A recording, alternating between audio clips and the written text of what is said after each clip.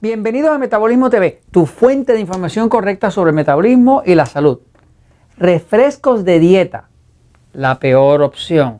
Yo soy Frank Suárez, especialista en obesidad y metabolismo, y hoy quiero hablarte pues de los refrescos de dieta.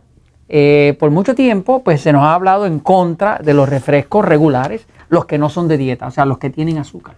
Vienen de mil marcas, ¿no? Estos refrescos definitivamente hacen daño por el azúcar que contienen. Pero ¿qué pasa? Hay información nueva de nuevos estudios que demostraron, ¿sabe qué? Que son peores los de dieta. Voy a la pizarra un momentito a explicarlo. Así que son peores los refrescos de dieta que los refrescos azucarados. Fíjense. Se nos ha vendido la idea que los refrescos, un refresco como decir como Coca-Cola, Pepsi-Cola, Sprite, todo eso, en general, cada lata de refresco tiene aproximadamente, dependiendo del refresco, va de 8 a 10 cucharadas de azúcar. Es un refresco regular, así que tomar 8 o 10 cucharadas de azúcar es lo que sería el equivalente a tomarse un refresco regular. Llámele Coca-Cola, Pepsi-Cola, Sprite, lo que usted le quiera llamar. Ahora, ¿qué pasa? Que entonces mucha gente, para evitar ese montón de azúcar, han ido a los refrescos de dieta, el Diet Cola o lo que sea. ¿Qué pasa? Esos refrescos de dieta todos están endulzados con endulzadores artificiales. El endulzador artificial principal que más se usa en los refrescos de dieta es el aspartame. Este es el principal que se usa porque es el más económico de todos los que son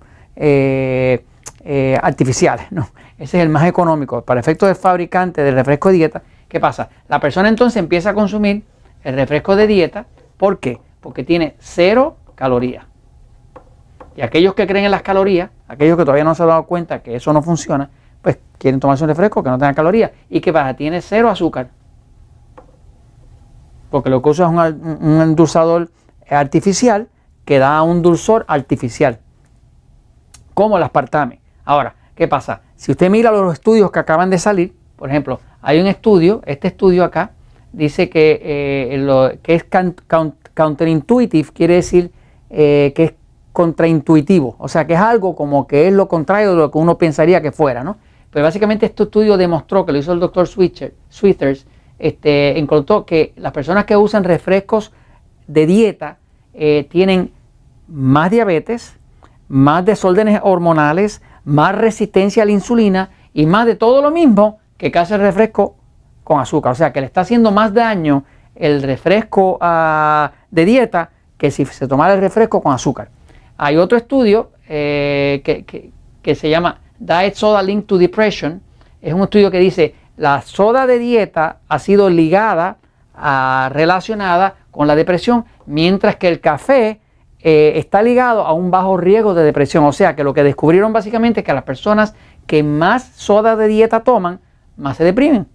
Contrario a los que toman café, que mientras más café toman, menos se deprimen. Así que le conviene tomar café en vez de refresco de dieta. Y hay otro estudio más, que de hecho que da la asociación del azúcar y de los endulzadores artificiales con los daños a los riñones. Cuando el riñón se daña, que es lo que filtra la sangre, se causa lo que llaman albúmina. La albúmina es una proteína que se sale a través de la orina, que no se supone que salga en cantidades. Cuando hay albuminuria, que quiere decir que está ahí exceso de albúmina saliendo, ¿qué significa eso? Que hay daño a los riñones. Así que se vio, por ejemplo, este estudio demostró, este estudio se hizo con un total de 236,000 personas que participaron por 10 años.